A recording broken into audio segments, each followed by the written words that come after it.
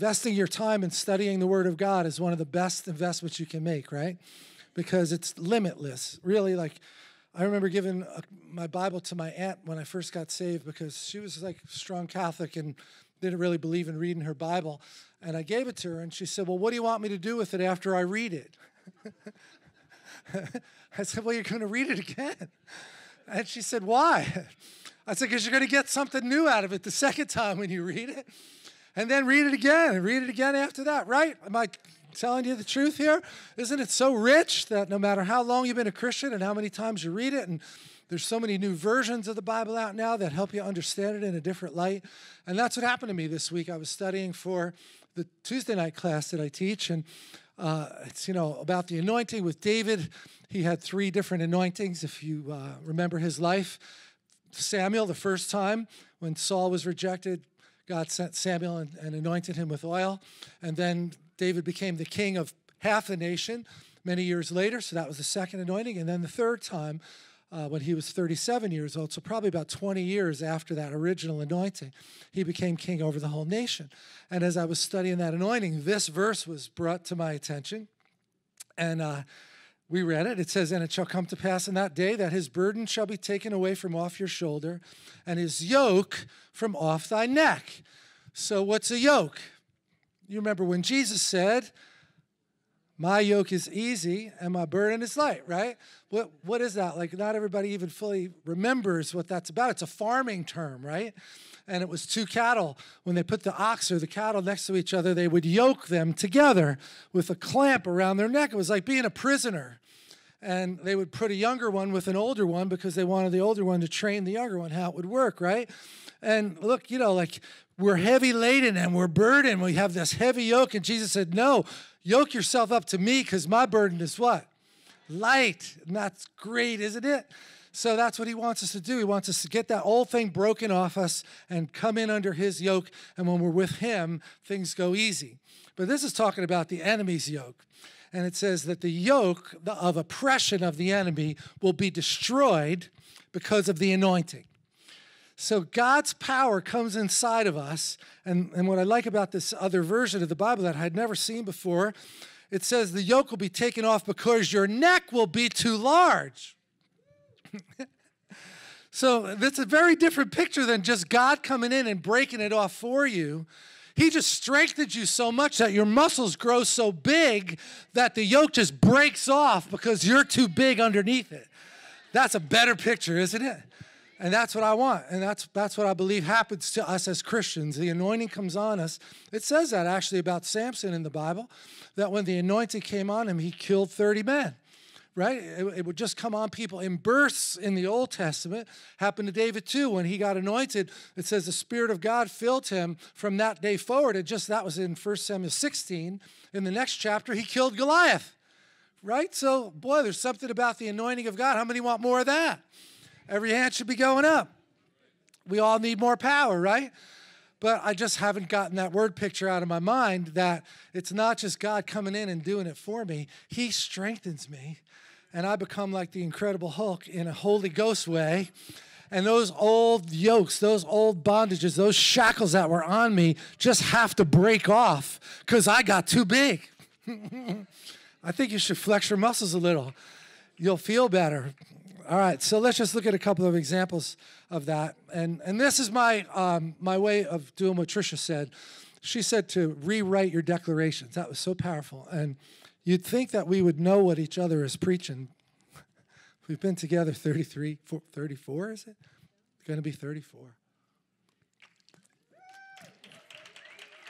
I know you're clapping for me because I survived. I'm really fast, that's why. So rewriting your decree is so powerful. There's something about writing it down and just speaking it out loud. And that's what happened to me again this week was like the Lord said, you need to write it down. And we're going to focus on that part of the formula. Somebody used that word this morning, that part of the process when God comes in and strengthens us and gives us the ability for that old yoke to break off. But we're not supposed to just stay out on our own after the old yoke breaks off. We then have to yoke ourselves in with Jesus, right? And that old yoke just could be habits in our lives. It could be really destructive behavior that we're involved in, that every other area of our life could be going well, but this one thing could be hurting us really badly.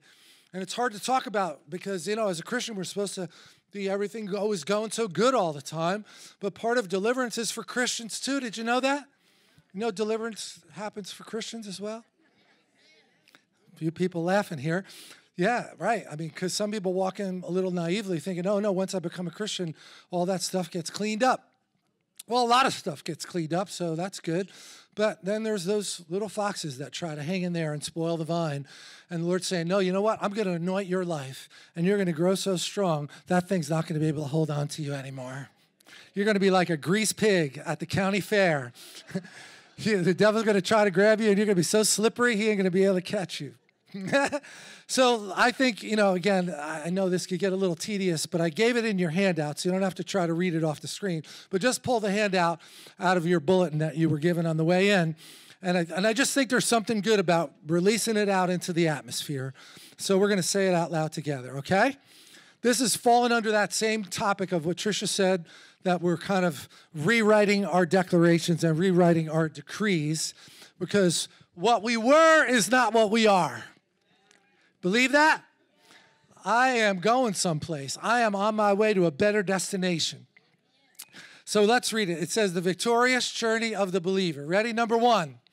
I was under the death sentence yoke of sin's bondage. So a yoke is something that clamps you down when you're attached to an evil source that's next to you. It's something that empowers you when you're yoked up to Jesus. But before I knew Jesus, I had a death sentence yoke on my life. How about you? It was really obvious in my life. Some people, it's not so obvious. But for me, it was. I was under the death sentence yoke of sin's bondage before I knew Jesus. Let's read 2. I recognized I was doomed to eternal damnation and repented of my sin. How about you? You really have a hard time repenting if you don't recognize the problem that you're in. And you have to recognize that all have sinned and fall short of the glory of God. And how many of you, before you became a Christian, you said, yeah, but I'm a good person? That wasn't good enough, was it? Because we still had original sin in our lives, and us on our own without the Lord isn't getting us in. We can't find favor with God. You can only find favor with God coming in behind the cross, coming in behind the substitutionary work of Jesus. And that's number 3. Let's read it. I accepted Christ as Lord and was delivered from my sin nature. You agree? Now, it doesn't mean you never sin anymore, but you were delivered from the nature of sin. That's a big difference, isn't it? And don't get confused about this. Just because you're a Christian doesn't mean you never sin.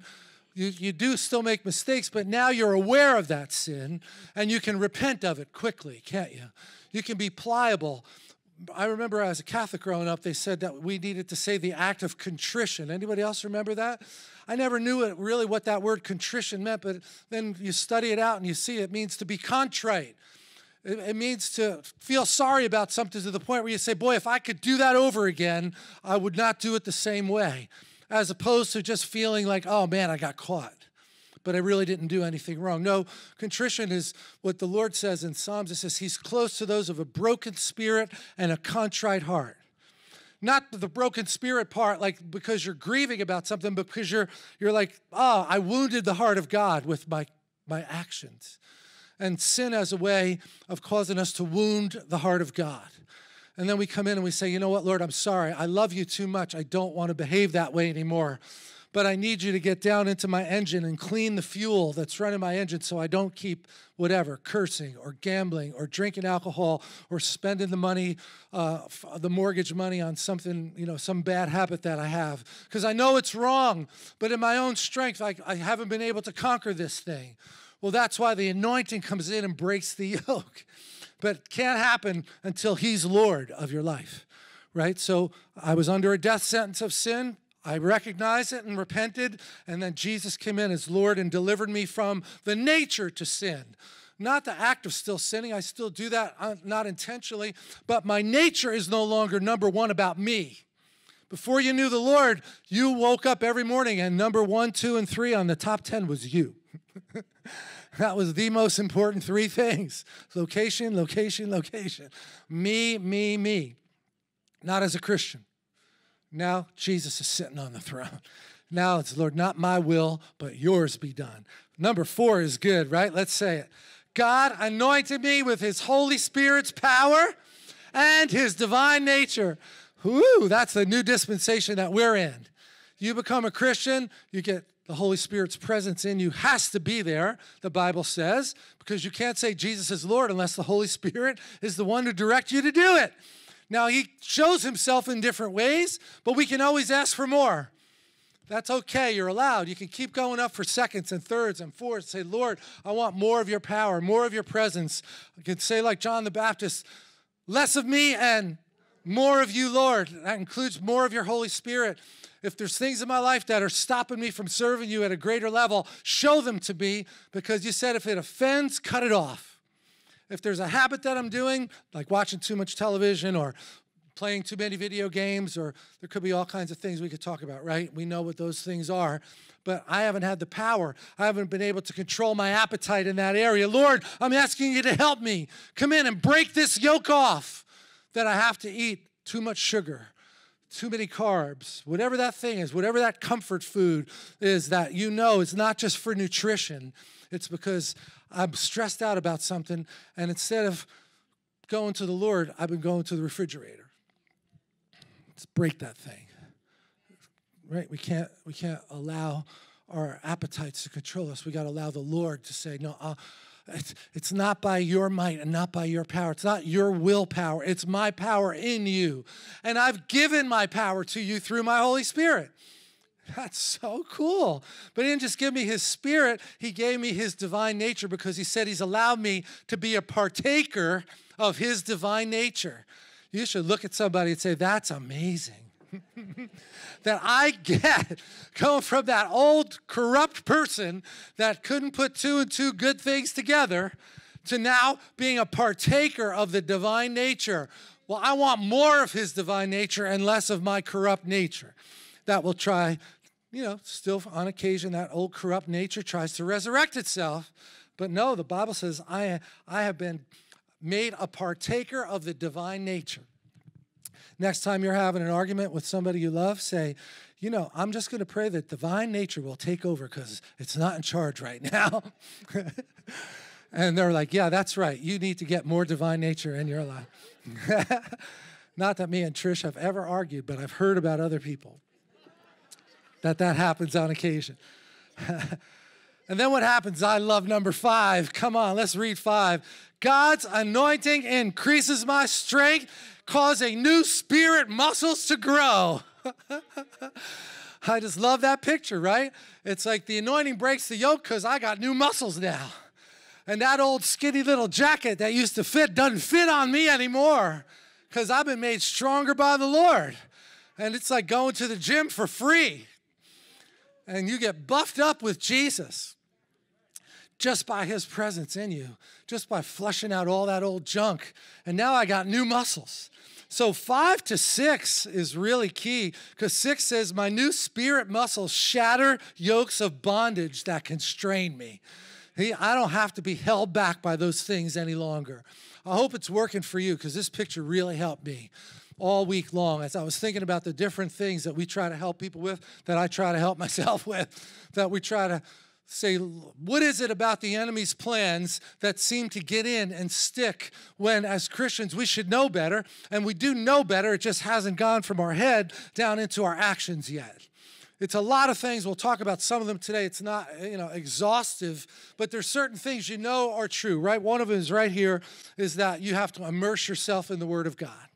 You can't know God's will if you don't spend any time learning what God's will is, right?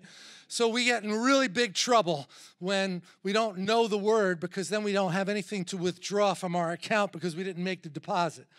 But then we can't ignore the spirit piece either, because too much word without enough spirit, and then we become legalistic, and that becomes a whole bondage in itself, doesn't it? So there's some balance that we know. We talk a lot about that. It's got to be the Lord is seeking those who will worship him in both spirit and in truth. And that Holy Spirit part is what we're talking about today. That's what fills us. That anointing is what breaks the yoke, but he needs raw material to work with, doesn't he? Because you can't confess the word if you don't know the word. And boy, the devil's really good at tricking people about what the word's about and what it's not. And did God really say? That's how we started in Genesis, right? All right, go to number 7. I daily yield my will to the Father and pray for... I think we should say that again. I daily yield my will to the Father and pray for Holy Spirit guidance. I didn't say the Holy Spirit's guidance. I said Holy Spirit's guidance because I don't say the Trisha. I say Trisha. So Holy Spirit is a name, and we pray for Holy Spirit guidance. Amen? It's okay to say the Holy Spirit too. I get that. That's in the Bible. But think of Holy Spirit as a person that you're talking to. And, you know, I was in a men's group yesterday morning, and men have a harder time asking for help than women. Let's just put that on the table. Anybody want to argue with that? I think that's a kind of a human universal that we all would understand. Not every single guy, but in general, as a breed, men just think, no, I should be able to do that myself. And that translates into us not praying enough. And it's like, why not? Because it's free. God says you could come any time you want. I'm a good dad. I want you to ask me. Ask me my opinion. And we were studying David's life, and that's Bible study as well. And it was so cool because David kept inquiring of the Lord. Over and over, it says David inquired of the Lord. And there's a great lesson in that. And here it is right in 7. So if I want to avoid those ditches, I'm going down the road, but then all of a sudden I blow my cool, I lose my temper, I yell and scream at somebody, boom, I'm in a ditch. And that wasn't God's perfect plan for that situation, was it? Very, very rarely is you blowing your cool going to be God's answer. Might be, could be an occasion where, you know, there's a one-off where you have to, but most of the time, that's just your flesh getting in the way, isn't it? Wouldn't it have been great if there was a Holy Ghost circuit breaker on the inside that just as you were about to blow your cool, the Lord just got up in your grill and said, nope, don't do this. This is a big mistake. Don't accept this assignment. It's from hell. And you're like, oh, God, thank you so much. Do you remember when Abigail met David on the road back in the Old Testament? She's such a beautiful picture of the Holy Spirit. David had been on the run because Nabal offended him, because Nabal wouldn't give them provisions after David and his men had been protecting Nabal's men out in the field. And, you know, David was battle fatigued at this point. And it was like, He got the word back that Nabal said no, they weren't going to give any provisions, and David just said something that's very Italian. He said, strap on your swords. Like, we all know what that means. Strap on your swords. That's not a lot of words, but it carried a lot of weight. We're going to go and wipe out the house. He didn't want to give it to us, we're going to go take it. See, that is the flesh kicking in. And when that thing kicks in, it's really hard to reverse that curse. Except the anointing of the Holy Spirit comes. And on the way, God sends a messenger named Abigail, which was Nabal's wife, and said, you're about to make a big mistake. And David stopped and listened, and he said, bless the Lord for sending you to me today, because I realize now I was about to make a really big mistake. You look it up sometime. I didn't break it out today on the scriptures, but she's a powerful woman, Abigail. That's a representation of Holy Spirit. And that could be your wife, man. Somebody say amen. Not one man said amen. Okay, thank you. Because, like, they're afraid I'm going to give the women license to now be in charge of everything. No. Trisha's like, well, you know, if the shoe fits. No. No, but we're a partnership, right? And boy, nobody knows you better than your spouse. And ideally, and nobody's got better intentions for you than your spouse. So if they're warning you about something, there might be a really good reason for that. It works both ways. We all bring something to the table, and we complement each other's gifting. Me and Trish are so much alike, right? We actually had a prophet come, Sharon Stone. She hadn't been here in a while, but she's awesome. And she said, you know, the Lord prompted me to talk about you, a husband and wife, today. And she said, I had to stop and think. She said, I don't think I've ever met two people more different than you and Trisha as a husband and wife who are still married. So opposites attract. Not really, because we both love the Lord. Our temperaments are just different. And no, that's okay, because as long as you don't kill each other, it can be a great strength. We haven't killed each other yet. Yeah, almost. So that's why I daily yield my will to the Father. But boy, I don't know of a better discipline than before you do anything else in the morning, you get on your knees. Take communion. Take these little extra cups that we'll give you. Buy them online. Have that little communion cup. Start your day on your knees and say, Lord, I submit. Boom, break that little piece of bread. I submit my flesh to you. My flesh is not going to win. I submit my flesh to you. I take the blood of Jesus. I take the body. This is going to be my first meal. I yield myself, Lord, to your will over my life. I don't want to be running roughshod. I don't want my temper to get in control of things. I need to hear your voice clearly. And whatever those things that he shows you, that are the little foxes that try to spoil your vine, we're going to get to that. That's going to be part 2 here. This is going to be a fun day. But I don't want to rush. Let's do 8. Number 8 says, as I submit to God, I'm increasingly transformed into the image of Christ. Woo! That's free. The Lord allows you to keep increasing. He transforms you with ever-increasing glory into his image. Wow. These are miraculous things that only he could do. It doesn't mean you start looking more like a Jewish carpenter. You're not transformed into his physical image, but your character takes on his traits, right? And we have really found out over the years, 20 years now, since we started the church, we started by saying we are going to value character more than people's gifting. But you say amen, except that when you start a church, you need a lot of help, right? You need volunteers everywhere. And, it's just funny, right? Because I was leading worship before I came out here in our prior church. So it's like, oh, yeah, I can lead worship. That's no problem. And I've got a laptop, so I can just set up the projector beforehand, and I can put the PowerPoint over there, and I'll just get a little foot pedal. So I'll just lead worship, and I'll change the slides while I'm leading worship. I'll just hit the foot pedal. I'll have the words right in front of me on the screen. And it's like, yeah, now all you need is one of those little cymbals on your butt, and you can play drums too, and get a little monkey on your shoulder, and he can take the offering. Just like, what do you have to do, everything? Are you crazy? Right? But, in the beginning, you do what you got to do. And somehow God still shows up anyway. But no, it's like, I'll send you help. Look at all the help he sent. Isn't this awesome? So you guys are a beautiful family, and you're so generous, and you're so, I would say thank you again for Pastor Appreciation Day, the things you wrote, and just the gifts that you gave. It really meant a lot to us, and I want to say thank you to that. So I just, as I think back over the 20 years, and I think about the transformation that I've seen happen in people's lives, it's mind-boggling. And it can only be attributed to God.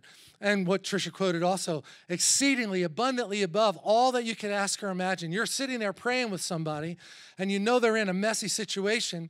And then years later, you're looking at their family, it doesn't even look like the same family because of God, right? Only he could do that. Doesn't happen for every single person, and I'm not going to say I have an easy answer for that. But part of it is here, number 8. We have to submit to God first, right? That's not easy to do, is it, church? Let's be really honest. Is it? Help me out. Submitting to God's not easy. Not my will, but your be done on earth as it is in heaven. Not so easy. But when that happens, he allows us to be transformed into his image. Let's read 9. I like this one too. It's an action number. I fuel continued spiritual growth through immersion in the Word of God. All right? So there's just a pillar that you're going to need to know. You can't just stick the Bible under your pillow at night and hope you wake up with 10 chapters memorized the next morning. Still not a bad idea to put the Bible under your pillow. But if you're counting on osmosis, that might be a little lazy. You got to crack it open and read it, and not just read it, but study it, right? And it's good to do that with other people. It's good to study the Bible in groups because other people see things about it that you won't see. So I've got to be immersed in the Word. I've got to be Now, obviously, I only gave you 10, so I can't give you every single possible thing. But this is the journey part, right? Recognizing I was under a death sentence. God gave me new muscles. The Holy Spirit comes. That anointing breaks the yoke. Doesn't matter that 100 things in my life are going well. I'm going to start learning how to focus on those 3 or 4 things that are slowing me down because I want them out. I want a detox. If somebody spoke a curse over me, I want that curse broken, right? Because I don't want anything the enemy's doing to slow me down on the mission that God has me on. That's where we've been the last couple of weeks on breaking curses, right? Last week we talked about the whole country of Israel was under a curse, and David just inquired of the Lord and said, what's going on? 3 years, we've had a famine. Anybody remember what happened? What was the cause of the curse? Saul. It was due to the prior king, but nobody was aware of what happened. Saul had broken a vow, and that vow, breaking of that vow caused the whole nation to be under a famine. So it took David to be discerning enough as a prophet and a king to say, no, we're not settling for this. Famine is not God's will. We're going to seek the Lord. If we have to fast, if we have to pray, if we have to call a holy meeting and grab the congregation and have a convocation together, and we're not moving until we hear from the Lord about what the problem is. And then the famine lifted once he realized what the cause was. And that's number 10. Boy, I love this one. Ready? Gonna read it. As enemy strategies are revealed, counteroffensives are launched at him. All right, now you're already flipping over. You're not allowed to flip over until I tell you.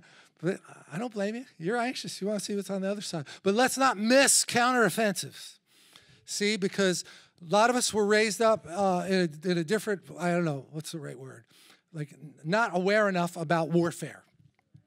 And not realizing there's so many scriptures in the Bible that talk about warfare and talk about battle and that there's evil in the world and the devil wants to destroy us and he comes to steal, kill, and destroy, and we don't just sit by and watch as he does it. We fight back, amen? Louder, please. Yes, we fight back. We're not people that are up in the stands. We're out on the field engaged in the battle. And not just saying, oh, well, if God wants that to happen, it'll just happen. No, we have to take an active part in this thing. And if there's a strategy coming against us, we need a counteroffensive against the enemy. Okay? Now you can flip over. And again, this is just from a couple of hours of study in my time yesterday. It's not a comprehensive list, but it's some of the ones that I struggle with, so it helps me to write them down. So it says Christian counteroffensives against the enemy, and then it just says a small sample, right? Because I'm sure we could fill up multiple pages of these little tidbits. What's the first one? I deny myself, take up my cross daily, and follow Jesus. That's one arrow. Not so easy to deny myself, take up my cross daily, and follow Jesus. But if I'm looking for strategy against the enemy's strategy against me, that's one of the best things I can do. Like I said, start my day on my knees, take communion. Not my will, Lord, but yours be done. I deny my flesh. I deny my game plan, and I want your game plan, and I submit to your will. Now, you don't have to read them all out loud, but just track with me. I love my enemies. How's that for a counteroffensive? How about ministering in the opposite spirit that's coming against you as a strategy? We're in a world that's just corrupted by sin. So when we come in and we minister in the opposite spirit, we pull the plug on the enemy's power against us. I love my enemies. Woo, boy, that's a faith statement, isn't it? I don't find that easy. I refuse to be anxious about anything. How about you? That's Philippians 4:6. I refuse to be anxious about anything. I am joyful in hope, patient in affliction, and faithful in prayer. How about you? Romans 12:2. I give no place to the enemy. I count it all joy when I fall into various trials. I pray always with all prayer and supplication in the Spirit. I rejoice always, pray without ceasing, and in everything give thanks. I study to show myself approved. I refuse to sin in my anger. I hide the word in my heart so I will not sin. I flee from sexual immorality. I bless those who curse me. These are getting hard, man. I take every thought captive to the obedience of Christ. I refuse to let the sun go down on my anger. You'd have to check with Trisha on that one.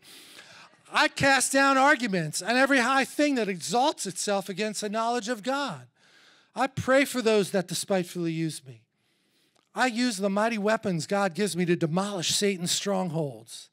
I pursue peace with all people and holiness without which no one will see the Lord. I'm not overcome by evil, but I overcome evil with good. If my enemy is hungry, ouch. If he is thirsty, I give him something to drink. And I like this one too. In every situation, by prayer and petition with thanksgiving, I present my request to God. Boy, that's a mouthful, right? But wouldn't it be nice to start your day this way? I'm making some positive declarations and some positive confessions. This doesn't come natural, but it comes into supernatural.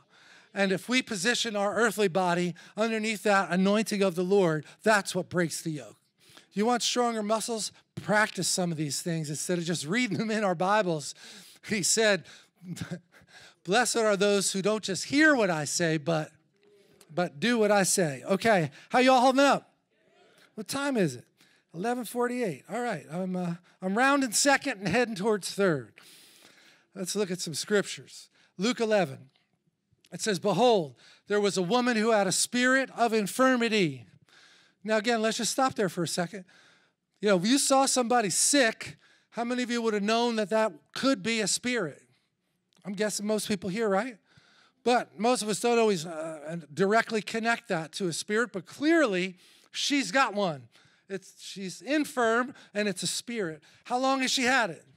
For 18 years, and she was bent over and could in no way raise herself up. Anybody ever see anybody like this? With a condition like this? It's really hard to watch, isn't it?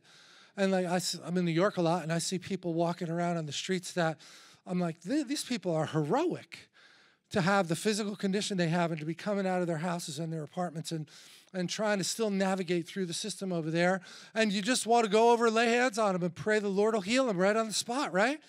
And this one is particularly hard to watch when somebody's bent over and can't be straightened up. But if you want to think of a yoke of the enemy, there's very few things you could think of that would be more of a picture of a yoke than somebody being stuck in this position, like a straitjacket that causes them to be bent over.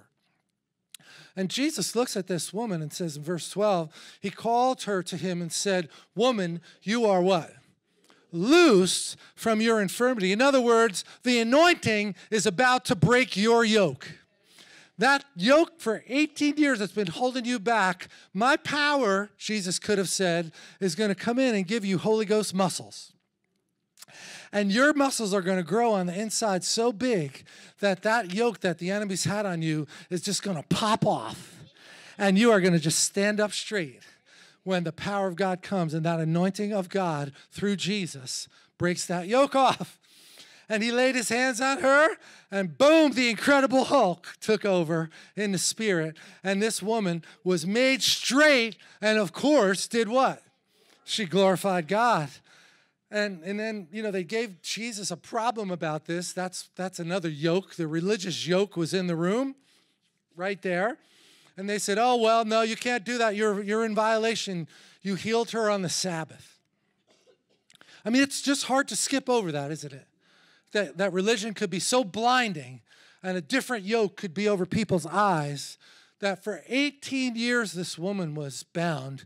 And instead of rejoicing over the miracle, they choose to go legal and say, nope, you have to come back tomorrow. Bend back over and come back tomorrow.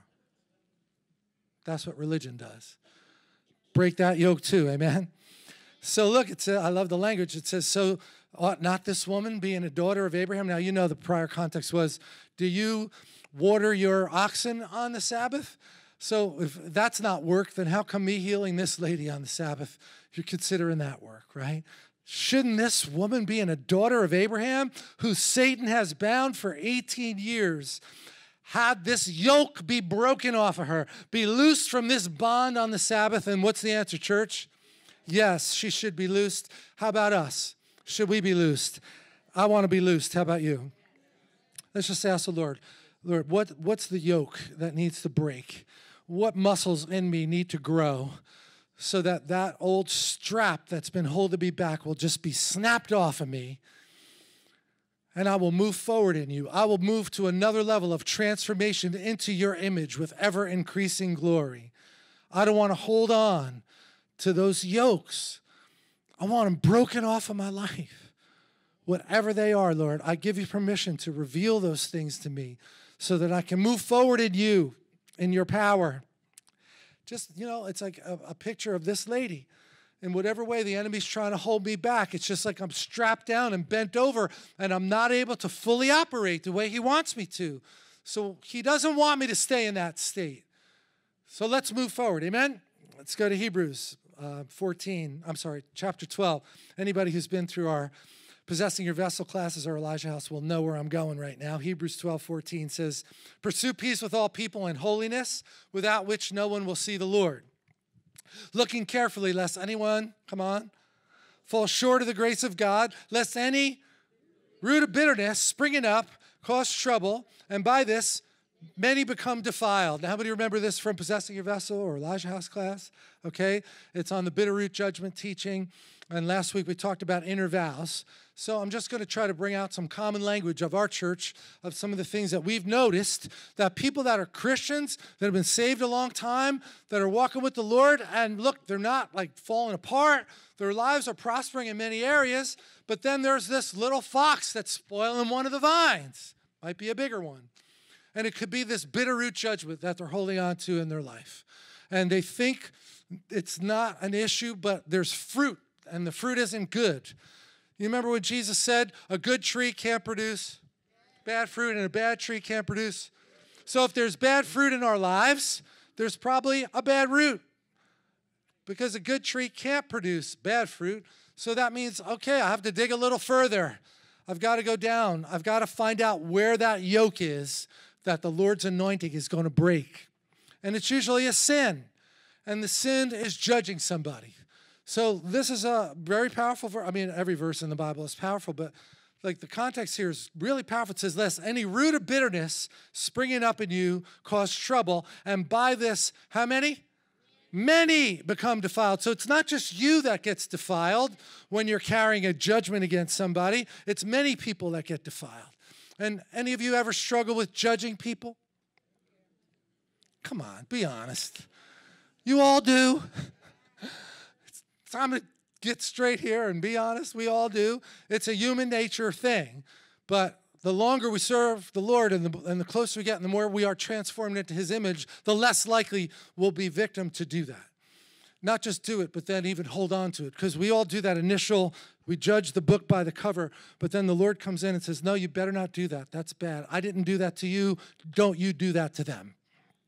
So maybe you judge your mother. Maybe you judge your father. That would be the two most likely people that you could have judged. And, look, big, deep topic. I can't go too far into it. But if you did, you could have sinned against them, because the Bible tells us to honor our mother and father, right? That life may go well with us, right? It's the first commandment with a promise to honor your mother and father. So look, how hard is it going to be to say to the Lord, Lord, please show me if in any way I have defiled myself and my family by not honoring my mother and father. If I have a bitter root judgment against my mother or father, please reveal it to me so I can repent of it and I can remove this yoke off of my life. Your anointing will come in and destroy it. How hard is that? Not hard. But it just stays in secret, and people don't want to do it. And why they don't want to do it is a pretty deep topic here. So let's just look at a verse and see if we can relate. In Genesis 27:41, it says, Esau said in his heart, the days of mourning for my father are at hand. Then I will kill my brother Jacob. Right? So you think you might have a little bitter root judgment going on here. Yeah, that's a sign. If you want to murder somebody, that's a sign. You probably have a judgment against them. Yeah, just a little subtle sign that, as you dream at night, you picture your hands going around their throat and their eyes bugging out. And before you totally choke them, you're going to let off a little bit to make them suffer a little bit longer. And then you're going to choke them a little bit more. See, this is not Jesus. That's not the Holy Spirit. That's the devil. Now, did Esau have reason to be mad at his brother?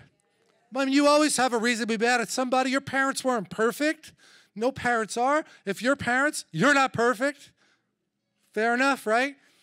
So, look, it's not like you didn't have a reason to be upset about something, but when you cross the line and you judge them, then you sinned. And that sin has to be repented of. Okay, and I'm really oversimplifying a much deeper subject here, and that's the danger of talking about this stuff on a Sunday morning. We've got to go deep on it. But just so you understand the concept, the yoke was sitting on the inside, hidden, and it was showing itself in bad fruit. But you didn't make the connection that it's because I'm defiling my family by dishonoring my parents, because I judge them. And there's a part of my heart that hates them over something. And look, it's not that what they did was right, but I'm going to release this sin. I'm going to repent, and I'm going to forgive them for what they did to me, and I'm going to pray that they'll have a revival in their life. Now, if they're dead, that's harder, isn't it? They ain't have a revival in their life, but you could still honor their memory and clean your heart out from that problem. All right, so that's just one example, but I love what his mother said to him. It says, the words of Esau, her older son, were told to Rebekah. That was Esau and Jacob's mother.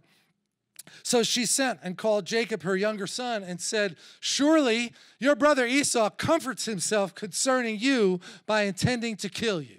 Can you imagine how corrupt your heart is if the thing that you're happy about is, oh, my father's dead. I'm finally going to be able to kill my brother. This is upside down. But we get upside down sometimes, don't we? So that's what we ask the Lord to do. Just reveal that upside down part of my heart. Reveal where things aren't in line with what you want, because I want them properly aligned. I want all cylinders hitting so that there's nothing holding me back. There's no curse. We've been talking about that. There's nothing that's stopping me from moving forward. We could bring a curse on ourselves by cursing our parents. That's one. There's so many more. I'm not going to hit them all in detail, but I'm going to hit a few. Acts chapter 10. I would highly recommend memorizing Acts 10:38. It says, Jesus of Nazareth was anointed by God with what?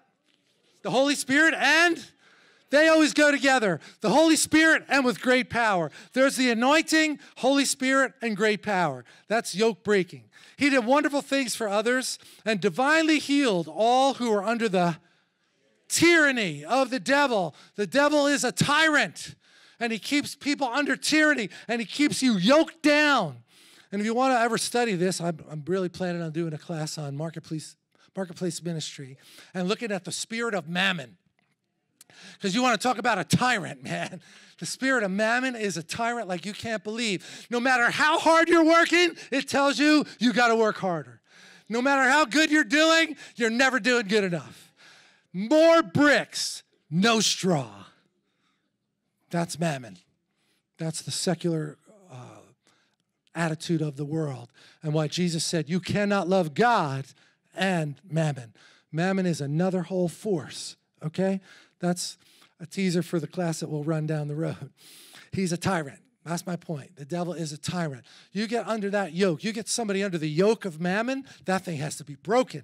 And it can only be broken under the anointing of God. They've got to get enough muscle on the inside to speak to that thing and say, no, you're not in charge. I'm not working 7 days a week, 18 hours a day just to keep feeding your greedy machine. No, I got a God who loves me, and he gives his beloved rest. And I get to rest, and I'll actually work better if I rest. That's another biblical principle, isn't it? All right, so then it says, this is Luke 14, when Jesus stood up in the temple. Again, the language you know it. The Spirit of the Lord is upon me. Why? He has anointed me. There it is. He's anointed me to preach the gospel to the poor, sent me to heal the brokenhearted, proclaim liberty to the captives and recovery of sight to the blind, to at liberty those who are oppressed, even Christians. Right? Even Christians could need to be set at liberty. Amen? Yes, you know that, and that's a good thing that we're all in this together. And as the Lord reveals things to us, we can talk about them with each other and not feel shame. Do you know that? That church should be a place where you can be honest about the stuff that you're going through and not feel like, yeah, but if I say that I'm dealing with this problem of watching pornography, they're going to think less of me. Is anybody here going to think less of somebody? you're going to think more of the person for being honest, because how are you going to fix the problem on your own? It hadn't worked so good up till now. It's the only way you're going to get help is to talk to somebody about it. And look, if you're involved in some ministry or something, you might need to step down for a while. Nothing wrong with that. There's no shame in that. That's how you grow, is that you recognize where the foxes are spoiling the vine, and you say, you know what, devil? No, you are not yoking me down. Because then you're dealing with this problem, and it's compounded by the fact that you don't think you can tell anybody. We can get by with less people in ministry if they're growing and getting healthy. Amen? All right. Got a whistle on that one. That's pretty good. Never mind. I won't go off on too much of a tangent. Here we go. I'm just going to run down a couple lists, like I said, about bitter root judgments. By definition, I can't go into a lot of detail, but just go back to your 1 through 10 list, okay? And let's just look from 4 to 5 and 5 to 6. Because this is kind of the lens I want you to look at this stuff through, because we can only look at samples. We can't look at the whole big picture. But 4 said, God anointed me with his Spirit's power and his divine nature. Now, I know I'm not fully operating in all areas in Spirit's power, but I am in some. And I'm not operating in his divine nature in every area, but I am in some. And he loves me, and he wants me more. He's trying to transform me. So 4 is like my hope. I have that power and his nature. 5 is that he's increasing my strength. And as I get strength in a certain area, let's just say I believed a lie that I was never going to amount to anything.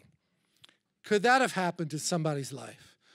Because an authority in your life might have spoken over you and said, you're never going to amount to anything. You're stupid. You're never going to amount to anything. When would God ever say that to you? Never. So now it's a contest between the lie of the devil and the truth of the word. And your muscles got conditioned to thinking, I'm never going to amount to anything. I'm never going to amount to anything. But look what it says in 5. No, his anointing increases my strength and causes new spirit muscles to grow. And now I can look in the mirror and say, I am going to amount to something. And I can look at myself and say, you are going to amount to something. You are not a failure. You are who God says you are. And all of a sudden, the muscles are growing, and those straps that are holding me down from that yoke, they're starting to pop off. I'm not turning green like the Hulk did. All right, this is the Holy Ghost version. And now all of a sudden, I don't even believe that lie anymore. And it's amazing how the truth will break the lie, isn't it? And now all of a sudden, I believe I am going to amount to something because God says I'm going to amount to something. And that lie doesn't have a hold on me. And that's 6, my new spirit muscles shatter yokes of bondage that constrain me. There's the transition. And now daily I yield myself. And as I submit, I'm transformed. And then I fuel the continued growth by immersing myself in the Word. And then as those enemy strategies are revealed, I come up with a counteroffensive. I don't just stand by and let him wail away on me. No, I get counteroffensives against the enemy. So these are just different things like bitter root judgment that I talked about, where there could be something hiding. And forgiveness, that's just another universal thing. I can almost guarantee you, every one of us in here has somebody we have to forgive. And it's not because we haven't already started the process of forgiveness, but we just haven't fully completed it. Take it by faith, okay? Ask the Lord, is that slowing me down? Am I holding unforgiveness in my heart towards somebody? Is that slowing me down? Because I don't want that yoke. I don't want to be strapped down and bent over. I can't fully operate when I'm bent over. And then cracked foundation, what could that be? If you remember from our class, I gave you a testimony by Danny Silk. And he talked about growing up in a home where there was nothing but violence and racism, and his mom divorced her first husband, Daddy's father, and over the course, I think it was 5 years, there were 30 different men that lived in their house. And there was a gap. He said he had a toolbox deficiency of what it meant to be a real man.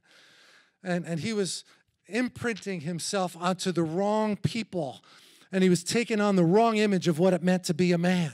So he had a cracked foundation. How many kids are growing up today with no dad in the home? Right? So it's not just that. It could be a million things that could crack your foundation, but that's one of them. And now all of a sudden, as an adult, maybe you're having some relationship problems, and you're not connecting it back to that. But the Lord will. The Lord will help you get to the root of that thing. If there's bad fruit, there's got to be a bad root.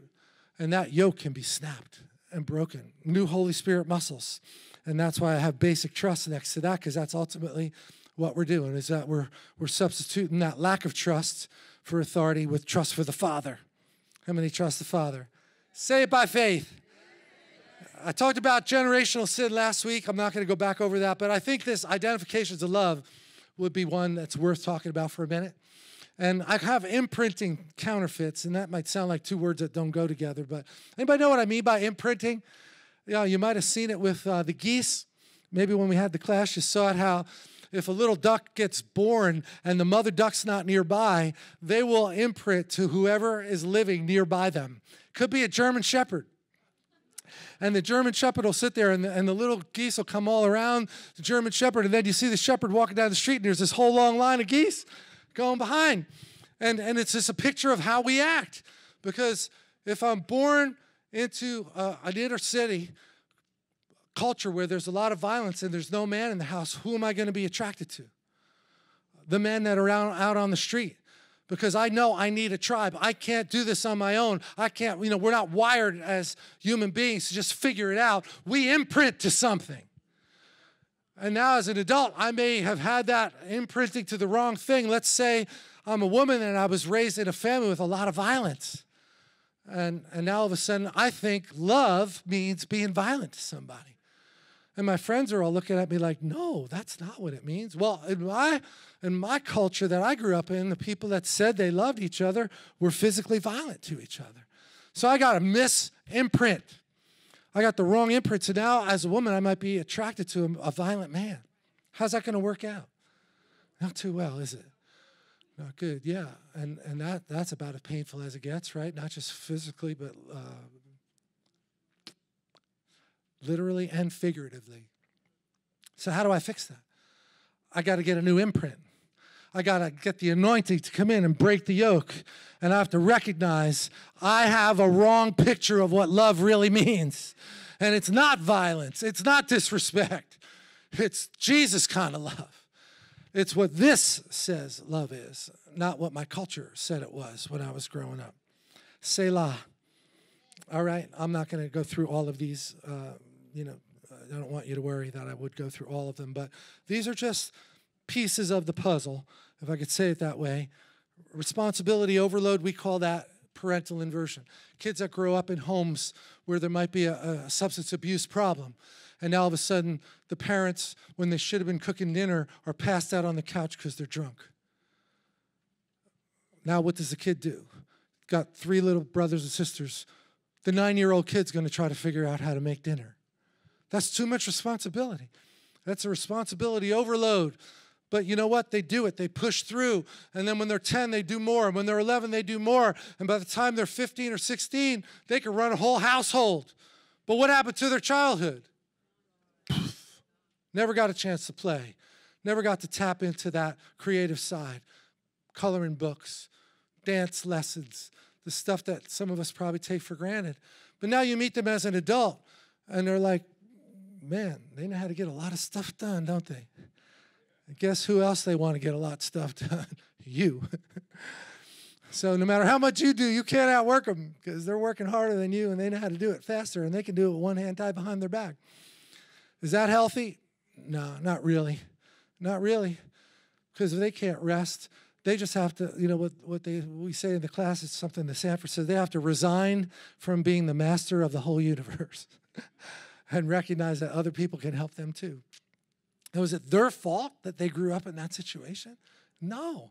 But are they still dealing from the effects of it? Even though they're Christian? They know the Bible? Speak in tongues? Right, but there's still a yoke that only the anointing can break. That's good news. You guys should be smiling now. Almost done. How about self-sabotage? I skipped over a couple there. That's what I said before. It's like you told your whole life you're never going to amount to anything, and then you're talking to a friend, and they were doing really good, and all of a sudden they quit their job. Where did that come from? That's what self-sabotage is, right? We saw it when we worked with people at the Market Street Mission, people that are in recovery. They're doing great.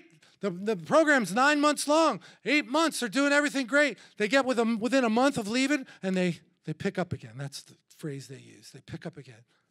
Because now they're getting too close to the end, and they're going to have to go reconnect in society and live up to people's expectations, and that pressure just causes, they say, I'm not going to make it when I get back out there, so I'm going to quit before you fire me. Is that the Lord? No. Is that the devil? You better believe it. Is that a yoke that can be broken by the Lord? Yes. That curse is broken in Jesus' name. The anointing breaks that yoke. Believing who God says you are will eliminate self-sabotage. You'll be able to accept the fact that, yes, I might make a mistake.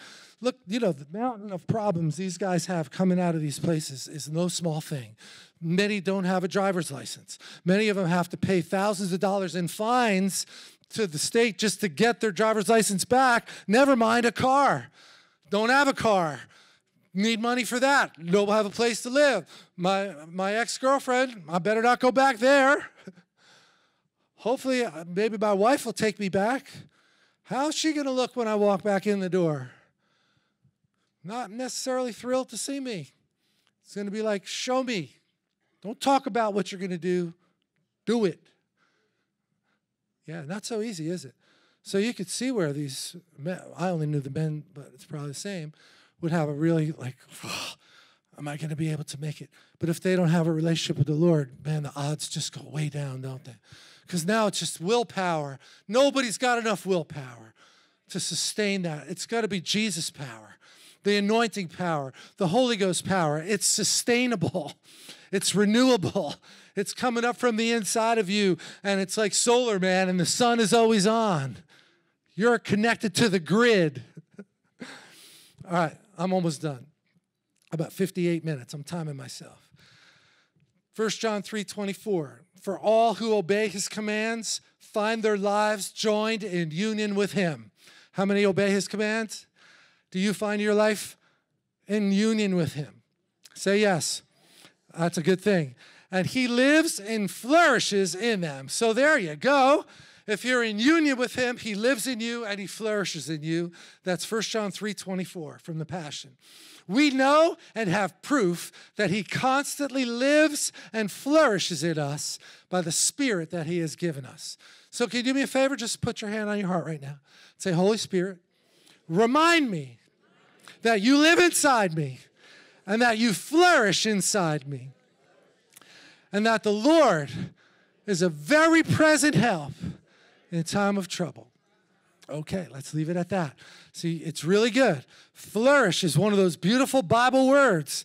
Constantly lives and flourishes in us, and we know that by the Spirit that he has given us. So if you're finding yourself down and depressed, tap into the power that's already in you, the Holy Spirit. I'm not saying you should be guilty if you're blue about something, but just don't camp there. Don't live there. Pick up the phone, call somebody, get prayer. Get into an accountability group and be with other Christians that are going to be life-giving people to you. All right, and then only one more to go after this one. I love you all as those who are in the truth. This is 2 John. I love you all as those that are in the truth. And I'm not the only one. For all who come to know the truth, share my love for you, because the living truth that has a permanent home in us. Say it again. Put your hand on your heart. The living truth has a permanent home in me. That's good news. Man, that's good news. And will be with me forever. It says it right there. That's the word of God. He lives in me, and he's going to be with me forever, regardless of what lies the devil tells me.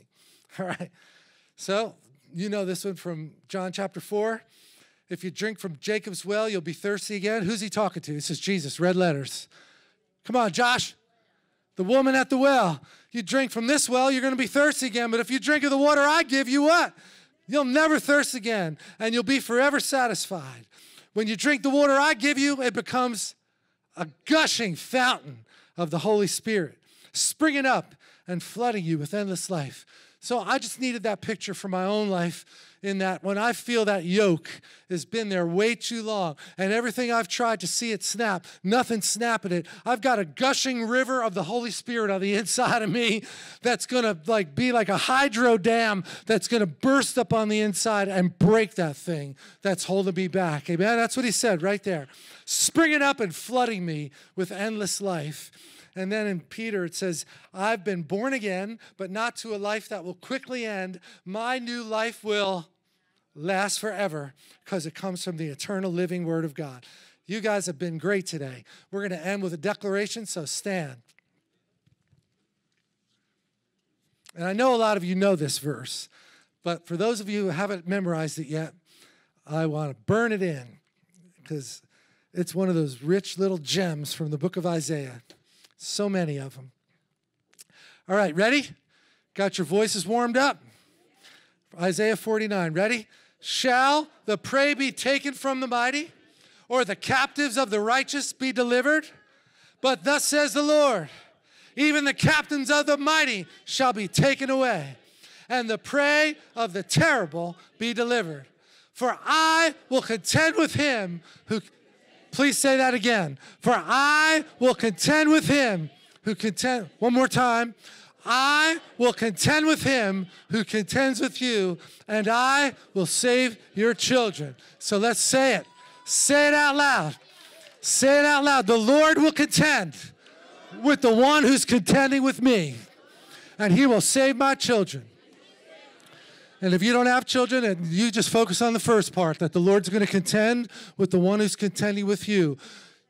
Everybody in here got some yoke somewhere that needs to be broken, right? I don't think that's something to be negative about, because how many have already been broken off your life? How far has he already taken you from where you were? So don't let the devil cause you to focus on what you don't have. Look at what you do have and say, you're going down, devil. That strap, that yoke you've had on me has been on way too long, and the anointing is going to break the yoke. So, Lord, we're just so grateful that when we study your word, we learn the truth, and it burns into our hearts.